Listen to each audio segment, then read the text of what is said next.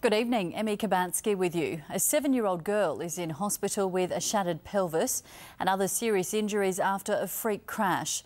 The girl's mother swerved to avoid a motorbike on Thomas Road in Casuarina, then crashed into another car. In a medical world first, Australian scientists are a step closer to understanding why some babies have birth defects.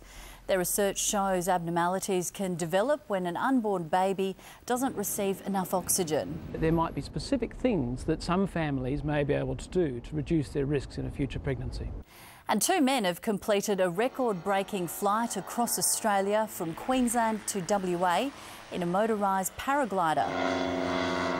It took them 2 months, raising money for the Royal Flying Doctor Service. Enjoy your evening. Good night. No